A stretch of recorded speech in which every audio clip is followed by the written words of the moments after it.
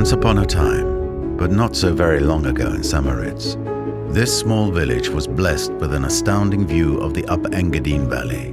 Those were carefree, relaxed and flamboyant days. As the village grew, hedonists would gather here in St Moritz, on the very top of the world, transported by their quest for sport and elegance. I had the conviction and the idea to introduce a chic and versatile, sporty-looking watch for Chopard, which would fit the lifestyle of St Moritz.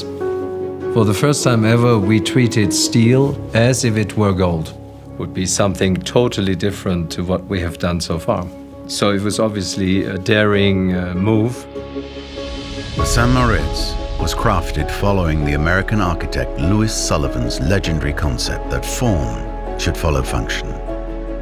The 8 polished screws that sealed the dial were thus both extremely functional and a distinctive design feature of the watch.